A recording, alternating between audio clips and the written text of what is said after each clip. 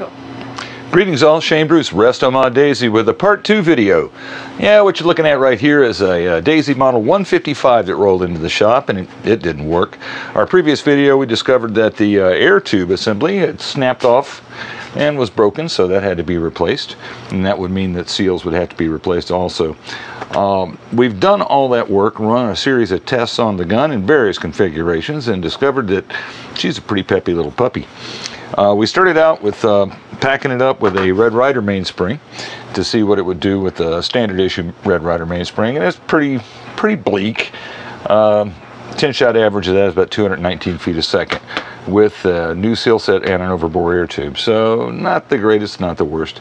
If the gun's primarily going to be used for a small child, then maybe this is a good choice. But if it's an adult shooter, I think probably more power would be required. Now, as you may recall from the first video, the factory mainspring was in unusually good condition. So we ran some more tests with the factory mainspring and overbore air tube new seal sets.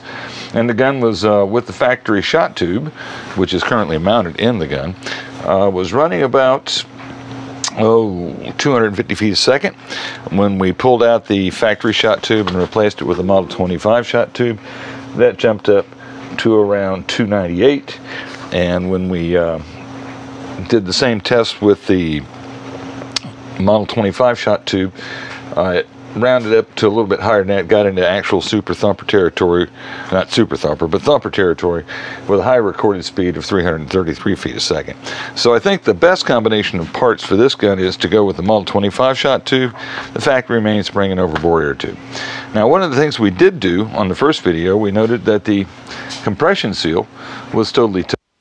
And unlike a lot of these leather seals, if you can get one of these leather seals that's a little bit better in terms of what's size of the hole here, you can usually have pretty good success with knocking them out of the gun with just a standard stick, you know, a 7/16 diameter stick. What we usually use for that job here at the shop is this little piece of brass pipe, and that's small enough to fit inside the aperture of the abutment washer, but big enough to grab some of the abutment seal and kick it out without too much trouble. But in the case of this particular gun, obviously that wasn't going to happen. So what I did first was I got after it with my handy dandy tool that I've built to clean up leather abutment seal sits, and a washer, abutment washer, which is basically just a wooden stick with a piece of Scotch-Brite stuck on it. And normally this works pretty well if there's not a lot of residue left in, but in this particular gun you'll see that it cupped on me, but it wouldn't come clean from the walls. So that was an issue that had to be resolved. So we scattered around the shop, we took a look, and we found we had some 1/2-inch copper pipe. So we modified the 1/2-inch copper pipe with a modest cutting surface.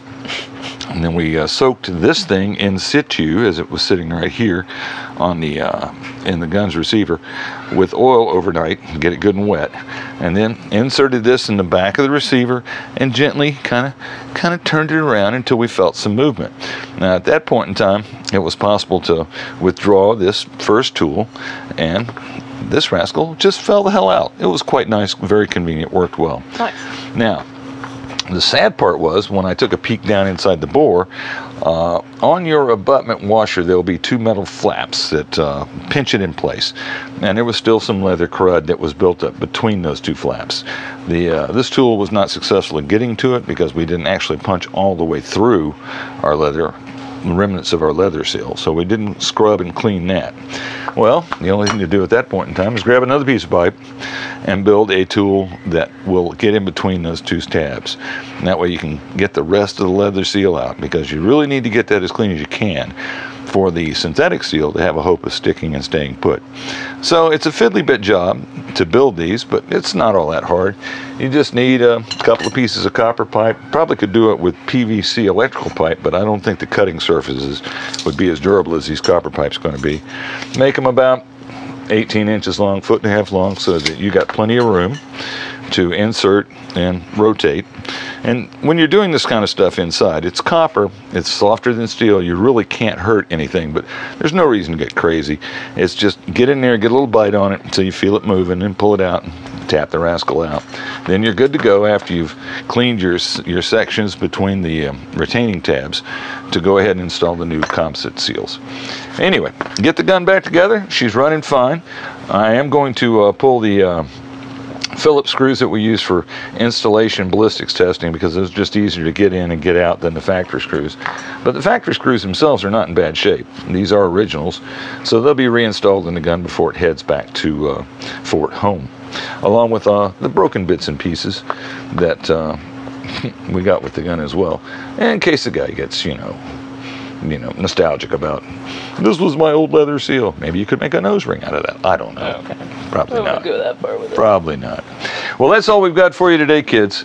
You can make fairly inexpensive tools to get leather seals out without a hell of a lot of trouble, and get these old war horses back up and running. Over 300 feet a second on this little rascal, a 155.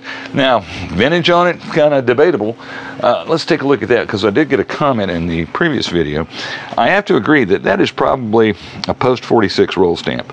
The pre-war roll stamps were a little bit more decorative than this, but the gun, according to the Cornell University publication on chronology of Daisy models, shows this gun being initially produced in 1931, interrupted by the war in 1941, resumed production in 1946.